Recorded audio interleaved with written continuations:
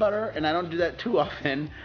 You know, the old me would have ran down to San Diego and stayed at a nice spa if I got really stressed about things, but the thought of going down to a spa and taking the baby with me just added more stress to my life.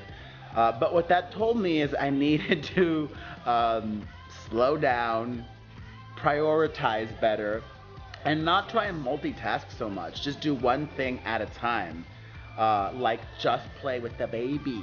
And I've been doing a lot of playtime, and I feel really blessed that I get to work from home and spend every day and night with the baby.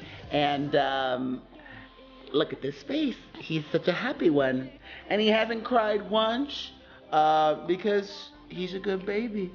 And I'm a good dad. And I am just so happy and in love. Okay, so goodbye. Bye.